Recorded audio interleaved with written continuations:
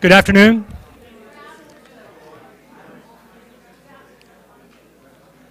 How's everybody doing? Everybody enjoy your lunch? I think we're getting people gathering in. Just want to say good afternoon again for those who are just joining us. My name is Jeff Davidson. I'm Executive Director at Saylor Academy. If you weren't here this morning for a little presentation, just as a reminder, we're a nonprofit global initiative educating people around the world, mostly underserved communities. We're offering courses in very key foundational subjects like English and tech and all those sorts of things, but also career-focused opportunities like decision-making, leadership, and software engineering, some really interesting stuff. We've got students in 185 countries who have collectively earned over 500,000 certificates across those areas. And I think do I have a couple slides up? Is there a slide back there? Slide person? Well, you want the guy earlier. Well, there were supposed to be a couple slides with showing you a couple actual students that are earning these certificates, and that we can kind of skip over that. But whether they're around the world or right here in DC, there are large numbers of people who simply just don't have access to education.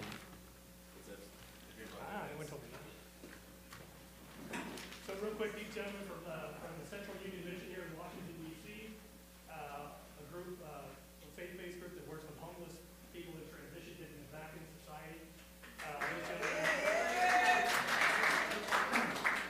We had a gentleman there who earned 17 Saylor certificates recently. And we have a video coming out soon on that where there's really life-changing stuff. It's very affirming for us to see the word in the cloud. We've got people taking, we see the people signing up and earning certificates, so it's very great to go meet some people, and so it's very exciting to see the students who are benefiting. Well, again, we also have students from 185 countries, so you see some of the quotes we get and emails that we get from places around the world. Mohammed was jobless. He found our computer networks course and took a couple more, got himself into an internship. Now he's a fiber optic technician. He says it wouldn't have happened but for an education through Saylor Academy. Down here, gentleman today, I believe he's from Liberia, but I'm not sure. He's happy to have a platform for learning, and you see the excitement, because again, it's about access for a lot of people. There's a ton of talent, a ton of potential, a ton of great people around the world who need, that access. There's our future engineers, future doctors, future everything out there, but they can just get that chance. And that is what open education is really all about. And very few people have championed that ideal more than our next speaker. It's my distinct pleasure to introduce the trustee of the Saylor Academy, Michael Saylor. Michael's the chairman and CEO of MicroStrategy, a global leader in software, in enterprise analytics and mobility software. We've got 2,500 plus employees around the world. So Michael's going to bring a very global employer perspective. Earlier, someone mentioned lack of employer perspective in the morning session. Well, we've got a little bit of that coming through Michael. Michael's full bio is in your program, but you'll note that he went to MIT and earned a couple degrees through an ROTC scholarship. And so he came out with no debt. And he's mentioned more than once that was his impetus to try to give back, to try to offer a first-class education to people who can't get to a place like MIT, but also anywhere just without the debt, so you can free people up to go tap into their potential. His philanthropy extends to many areas, but his commitment to education is just really extraordinary. Not just giving resources, but time, energy, and ideas. So we're very appreciative of Michael helping us put this event on, and just for his continued support through our whole enterprise and reaching all these students around the world. So please join me in welcoming Michael Saylor.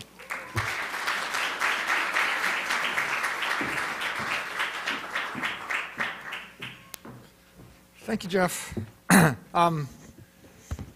And thank you for coming here today.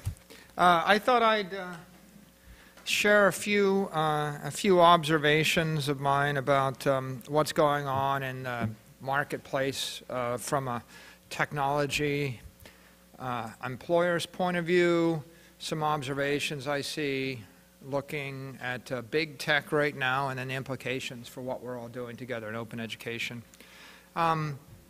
First, a couple of trends. If you look at the year 2019 and you ask, how has the world changed in the past 20 years? Well, there's a lot more computing power, like a lot more, like 1,000x more, maybe 10,000x more on average per unit. There's a lot more memory, computer memory that is. I have, this is an Apple Watch, but it's a Series 5 Apple Watch. It's got 32 gigabytes of RAM in the watch. And the phone has 500 gigabytes. 500 gigabytes is, when we used to do data analytics for the Target Corporation back in the mid-90s, the entire retail chain could store everything they did for like 3 years in 200 gigabytes. So to give you a sense of what we've got, we're rapidly able to keep track of a lot more information, and then the processing power has increased. So I got to say, it feels like it's like an order of 1,000 to 10,000. There's a lot more elasticity now in the marketplace, and especially elasticity as typified by cloud offerings like Azure and AWS, which are generating a huge amount of excitement and interest. What does it mean? It means that instead of taking a year to hire 50 employees and spending $20 million to set up a data center in Singapore, you could do up the entire thing in 12 minutes with a click. And then if you made a mistake, you can unwind it. So what is the implication of all that? Well, I mean, clearly, if you've got a piece of software that does something, you've now got 10,000x the resources to run the software on. So that's really good for people that have good software. Now, if you happen to be in the business of manually laboring to replace a piece of software or doing something using your hands instead of a computer, it's just getting thousands of times more painful for you. And it's not going to end. And so what happens? Well, one thing that happens is the rise of big tech. This is why Google, Facebook, Apple, and Amazon are, in essence, crushing everybody. And they're rolling over and rolling up any kind of competitor because they've got the software and they keep doubling down the amount of software engineers to make it better. And as the cost of running the software falls, why is Microsoft worth nearly $1 trillion today? If you have a lot of software and the world relies on more software, then you have an advantage. So software-laden companies are being lifted, and unautomated companies, manual bricks and mortar companies, just keep getting hammered and hammered and hammered. And so while we have more of one thing, we have 10,000 times more computing power than we had. What do we have less of in 20 years? And this is best illustrated by the observation that when I was in high school, there were 3 channels and there was primetime TV from 8 till 11, and there was like one TV show between 11 and 11:30, and then there was just a bunch of bars on the screen. And if you were technically apt, you could actually figure out how to get like the PBS station, so you might get a 4th. And that was pretty much it. Right? And so at 11:30, you probably just went to sleep because there was no Netflix, there was no Amazon Prime, there was no Disney Plus, there was no HBO Go, there was no Apple TV Plus, there was no free infinite, there was no YouTube. If you actually look at the most popular websites in the world, 20 years ago, at the top, you had AOL. And then there was a burst where Yahoo came on. And then you start to see this little engine that could, which is Google, that comes out of nowhere and just starts to get more and more powerful. And then right behind it, in the caboose, is YouTube. And Google and YouTube run all the way to the top, and eventually Facebook, the prodigy, comes along. And today it's like Google, YouTube, and Facebook.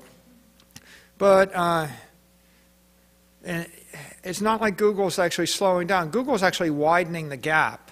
In the last 3 to 4 years, they went from being the top with a lead of this much to being on top with a lead of this much.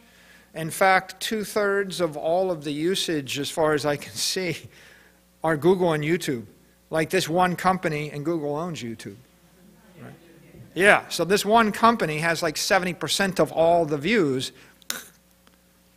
Right? And it's got a lot of implications. Like, what is YouTube? Well, YouTube is just millions and millions of hours of streaming video, but a lot of it's didactic. There's a lot of educational content if you want to learn anything, right? I mean, a lot of it's, some of it is deep education. I can find a woman in India that'll give me a 6 or 8 hour tutorial on Selenium and automated testing if I want. By the way, I'll see 16 other competing tutorials on Selenium. I can take, courses galore on nutrition or the like. There's a guy called the Aggimator. He's uploaded 1,000 videos on chess. Thousands and thousands and thousands. So sometimes it's pop culture. It's like, look at me, this is fun. Sometimes it's travel log. Sometimes it's like serious. Sometimes it's Khan Academy type stuff. It varies. But what you can see is just this enormous thirst for thematic knowledge coming in a easily consumable format. So what do we have more of? We have a lot more compute and memory. What do we have less of? We have less attention span and less patience. I joke with my customers that it used to be, if you roll the clock back 10 to 20 years, a business person would run a query and they would wait, and they're waiting a minute for the answer, and there's 2 other things they're thinking about. And today, if they have a question, they might wait 3 seconds, a couple of seconds, and there's 20 things they're thinking about. Your phone's ringing, your computer's ringing. Apple have you noticed they have all these notification alerts, and they're like, well, we're turning your notifications off, and then you're getting hounded by every possible app to get permission to turn notifications back on. Your bank wants to notify you, and your Facebook wants to notify you, and every other Insta something wants to notify you, and at some point you're like getting notified about everything, everywhere, all the time, and you can't keep up. So what's the most valuable resource on earth? It's the number of milliseconds between when somebody wants something and when they get it. And the competition or the expectation is being set by Google. And Google has created something which is smart and fast. So successful products everywhere in the world, things that are working, they have a couple of characteristics. One is they're smarter, and the other is they're faster, and the last is they're flawless. And Google is a kind of example of that, in that when you start to ask Google a question, who's going to win the baseball match, and you misspell baseball, Google says, did you mean who's winning the World Series right now? And the answer is the Nationals. You idiot. You asked the wrong question the wrong way, but I inferred what you wanted to ask, and you're like, oh yeah, that's what I really wanted to say, right? And it kind of, it's kind of amusing, but if you study as computer scientists, you kind of scratch your head, you think, man, those engineers are so quick, right? And then you just kind of feel sorry for their competitors, because as you're typing, sometimes you'll type 3 letters. If you were to go into Google during the World Series and type BAS, it would probably say, who's winning the baseball game right now, Washington Nationals? You probably wouldn't get past BAS before it's giving you the thing. It's not waiting. And it takes me to an interesting point, which is, if you've got a product or a computer program, it's waiting for the user to ask the question or to do the thing, then it's sitting idle. Like in the amount of time that I've spoken, my watch, burned off enough cycles to have launched 10 trips to the moon, calculated the ballistic trajectory, and come back, right? But it didn't. You see, like, it's just pouring computing power onto the floor, right? This is like more computing power than the Walmart Corporation had 20 years ago. And as I'm talking to you, what is it doing? Nothing. So then you end up with these companies asking, how do I get the computer to work 100 times harder? Because the only way to get ahead in the economy or ahead in the world is I have to tap into the unlimited, infinite, free, exploding, magical resource of the age. You know, 100 years ago it was oil, gasoline, internal combustion engine. Now it's compute engines. How do I tap into? Well, how do I make the computer work 100 times harder? Well, how do I make the computer work 100,000 times harder?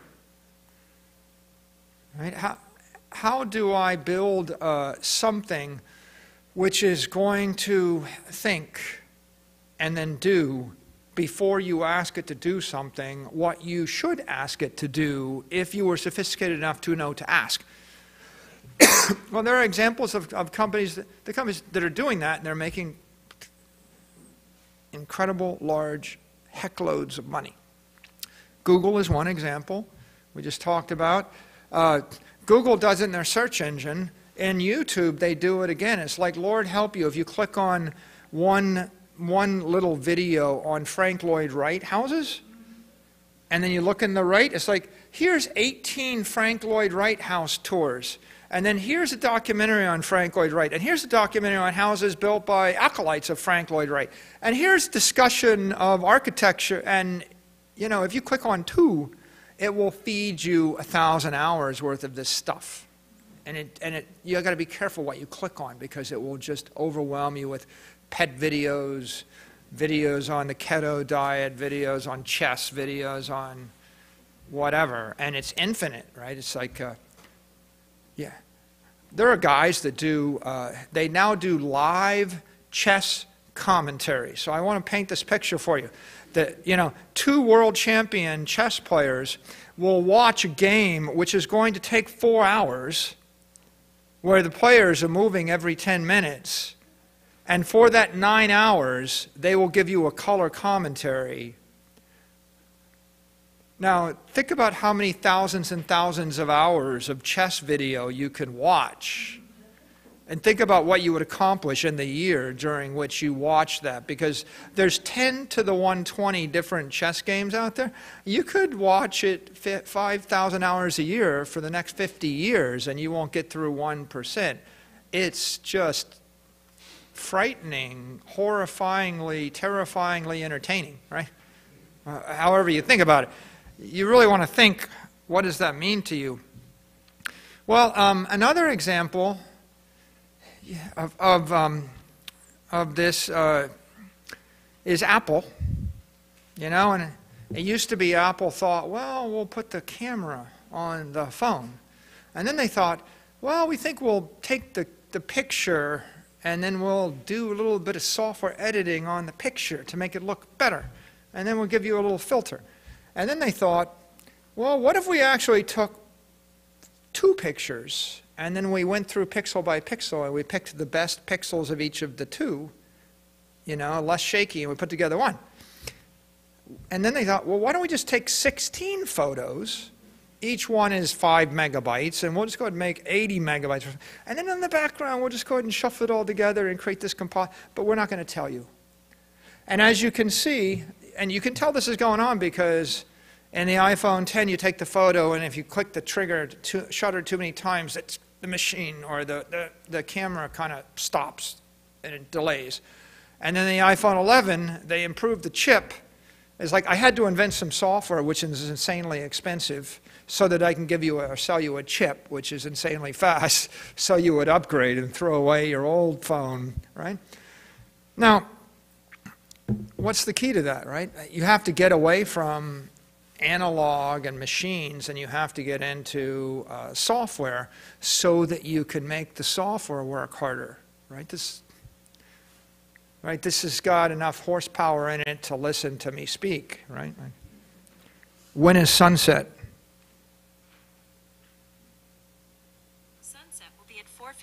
p.m. today. A fiendishly expensive use of computing power, right? To listen to me speak, and, you know, like, by the way, you want to see something even more expensive? What time is it? It's 1:25 p.m. Yeah, right? Like, I can answer the question by just glancing at it, or I can look at an analog, or I can create a chip which processes 1 billion instructions a second, listen, convert your voice into some stream, parse it, and then reverse it back into some English semantic representation, look at the thing, and then I can do a voice decoder thing, and I can synthesize speech, and I can tell you what time it is.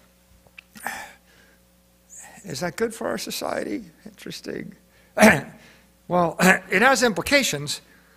What are the implications, right? Well, first of all, you really better be educated.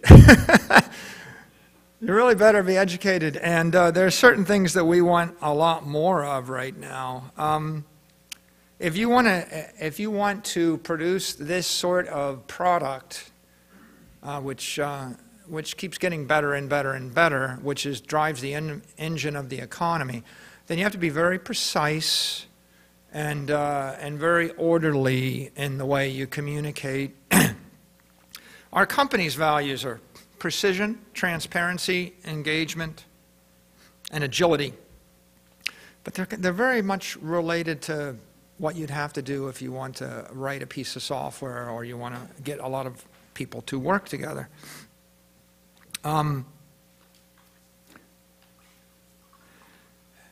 It's pretty, thank you, that's nice of you.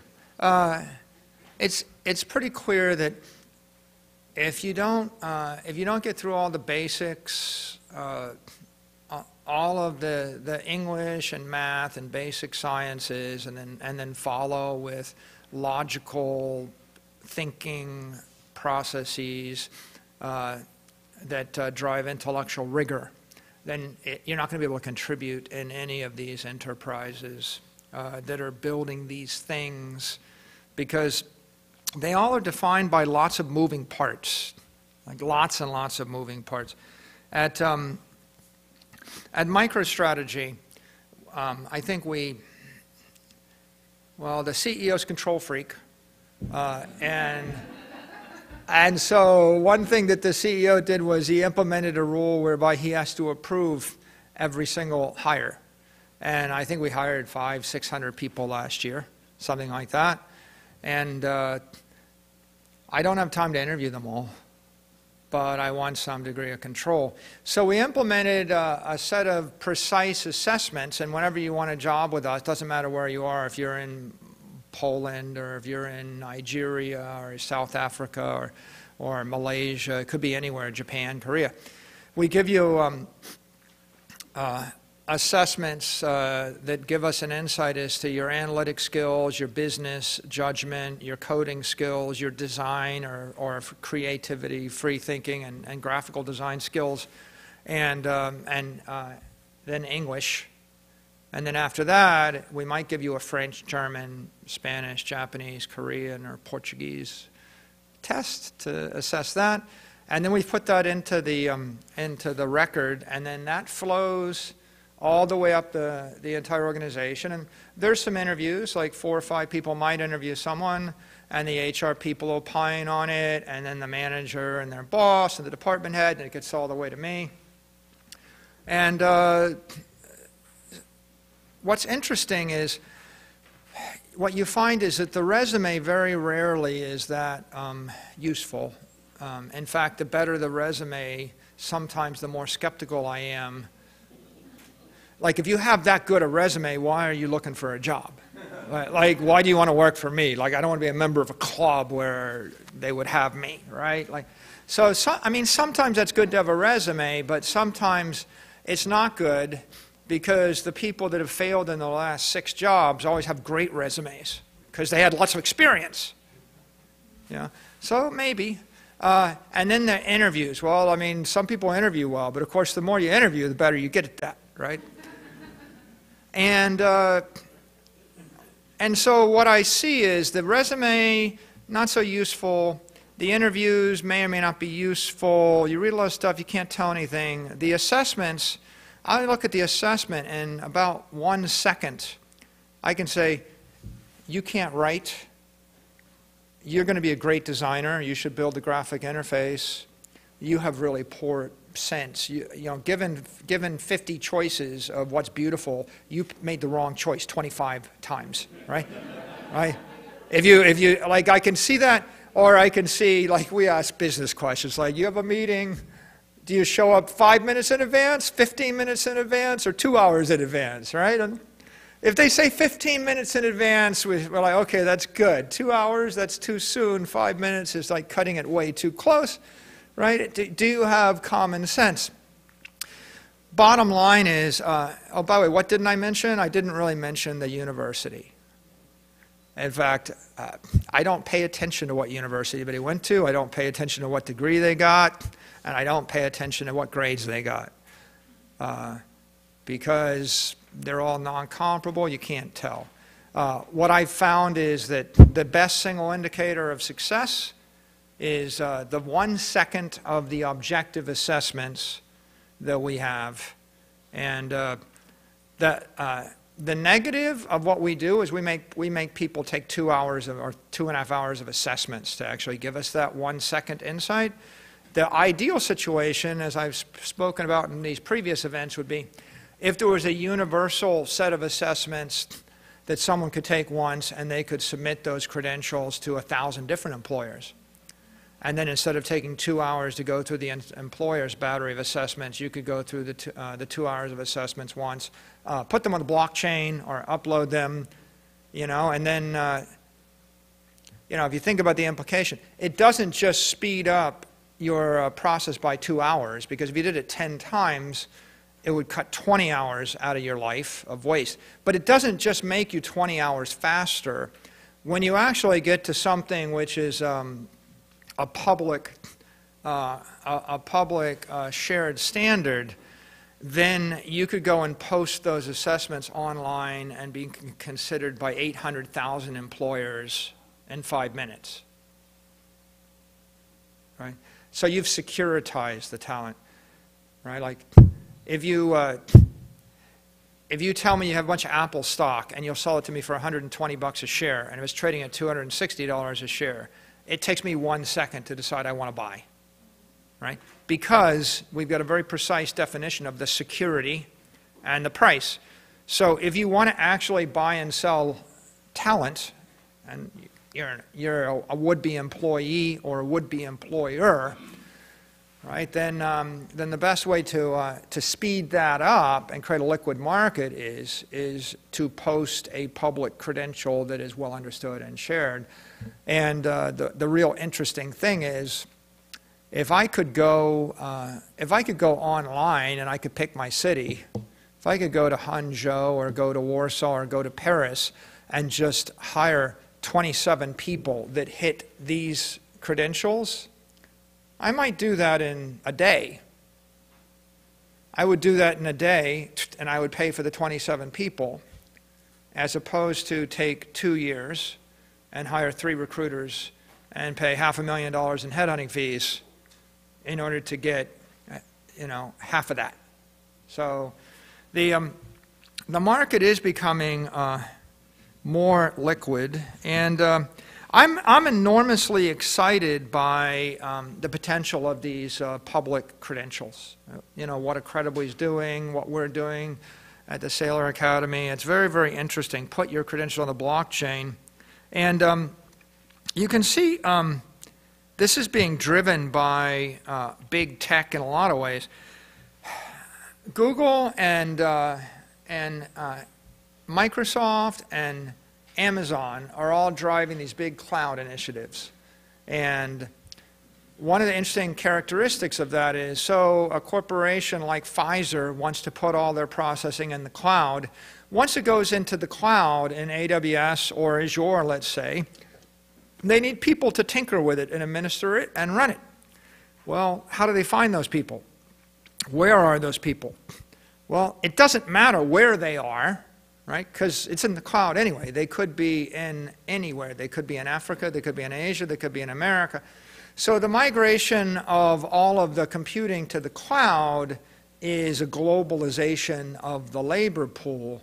Now, it also turns out that, that when we want to run a customer's intelligence environment in the AWS cloud, we have to take our people and put them through an AWS set of classes. So we go online on AWS, and they go through like 40 hours or 80 hours worth of classes in Linux and system administration and AWS and the like. And at the end, there's a certification, and you take a test, and you submit it, and you get graded, and if you're successful, you get a certificate. And that certificate you can then post on your LinkedIn, and that becomes a pretty big career stamp. And you know what happens next? Our person gets a certificate, and then they get headhunted away by somebody else. Because there's massive demand for people that have that skill. So that's the first order effect, and then we end up sitting and talking about it, and we go, well, gosh, I guess we better give them a raise as soon as they get that certificate. Yeah. So we had a situation where we were slow as an employer. We go to some place, China or Warsaw or anywhere in the world, and we hire a lot of people, and then we train them, and then they get skills, and then you know, other companies competing with us, including, you know, big tech and all the integrators, they hire our people because they think, well, this is great. You've trained all these people. We can hire them. This is good. So when we give them raises of 5% a year or 3% a year, we have 25 or 30% turnover. So then we start thinking, well, we better give them a career path that's a bit more precise and say, well, when you hit this level, we'll move you to here. And when you hit this level, we'll move you to here and here and here. And if we do that, and if we're rigorous about it, then our turnover goes from 25 or 30% to 5%, 3%. So what is that? Well, that is the visible hand of the market spanking us for being bad employers and reminding us that if we don't actually cultivate our talent and take care of them and give them an inspiring path and then make sure we pay them, then some other company will, and they will solve the problem. And when you put together the idea of objective credentials with the idea of globalization, with the idea of liquid, you know, cross-border flows of labor, with the rise of big tech, it really means that somebody in Nigeria can get their AWS certificate and potentially be just as employable as somebody in Manhattan. And maybe I want them more. And that, what does that mean? Well, that means that an AWS or Azure or the like certification is becoming more important than a Harvard or a Yale degree. Because I can tell you, like, in my meetings when we sit around and talk, what I hear is, well, we need 50 cloud engineers, we need 30 of these people, we need 25 of these people, we need 50 of these. There's no one that ever sits in a meeting with me and says, we need 5 more Harvard grads. We need 25 Yale grads. Like, nobody ever asks for a credential by the name of a traditional institution. They're wanting a tech capability, or it is either a basic or more likely it's an advanced certification. So that is driving, and you know, it's going to ripple through everything, right? Because the numbers we're talking about they're not tens of thousands, they might be hundreds of thousands, but they're really likely millions and millions and millions of people being infected and going to tens of millions and then hundreds of millions. And the motive or the motor on this becomes a company like Cognizant with 250,000 knowledge workers about to hire 150,000 more. You know, they're really wanting to go at this in a machine-like way. So, you know, what have we done? It's driven us to define our roles much more precisely. Like now, all the companies that are successful, they're building software that's reusable and then building roles and certificates that that are essential for the ecosystem so that you can train and certify practitioners to use those tools, and then you want to build your own ecosystem up. And after you've defined the roles, you can define the credentials, then you can issue the credentials, then you can issue them publicly, and then you end up with 10,000 MicroStrategy architects or 50,000 hyper-intelligence engineers.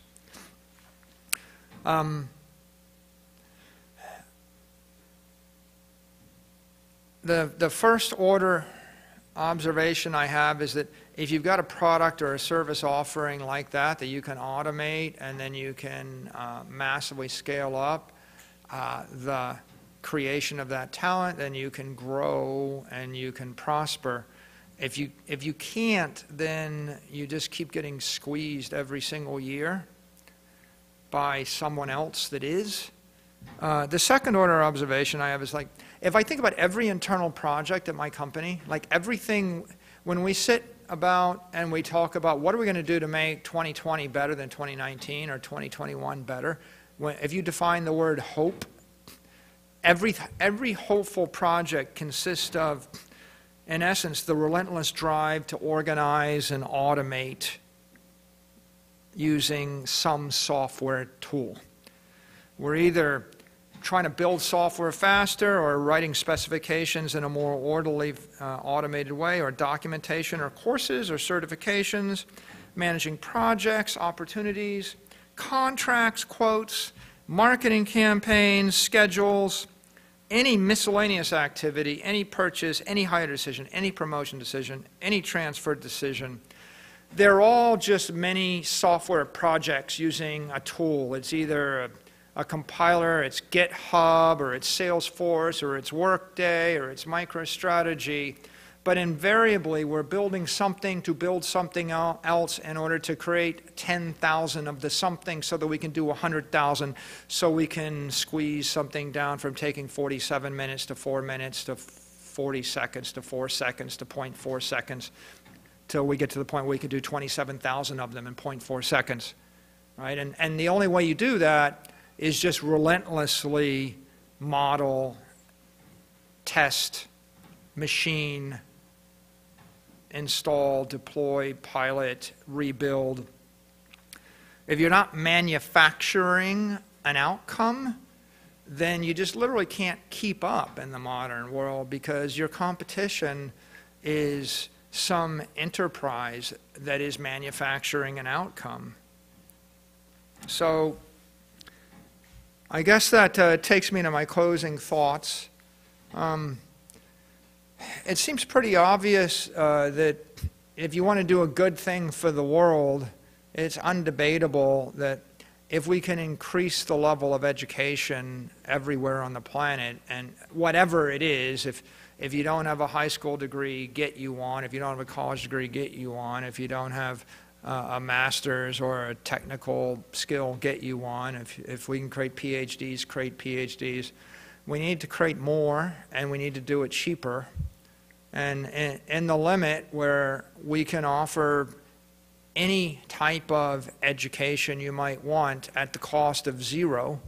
And by the way, I can't see any reason why we shouldn't get there, because the cost to provide all the critical types of education has got to be 1% of what we're spending right now on similar things or irrelevant things. So, and the cost of the compute power is just falling exponentially and will continue to fall exponentially. So this is a straightforward thing that I think we're all joined here together in a belief this is a good idea. I think the success comes one part marketing.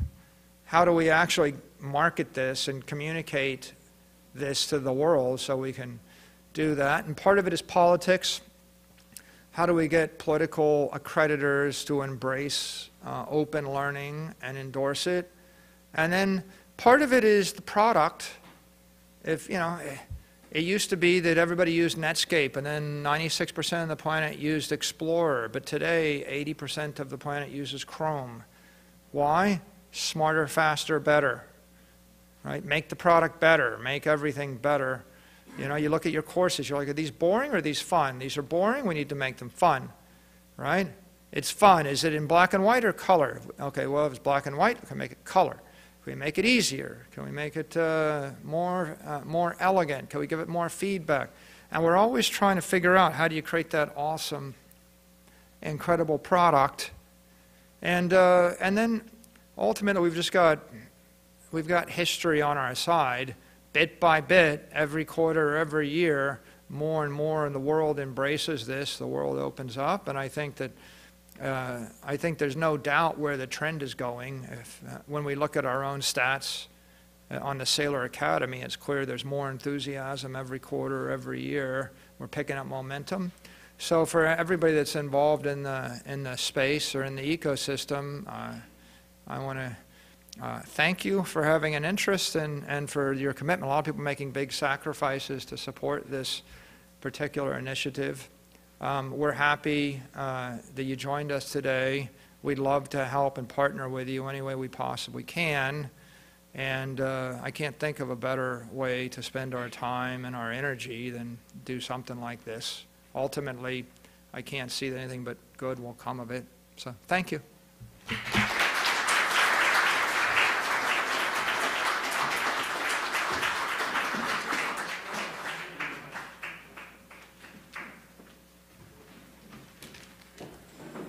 Well, very good. If you look at your agenda, we're going to take a break for about 15 minutes or so and then come back here at 2:15 for the next panel.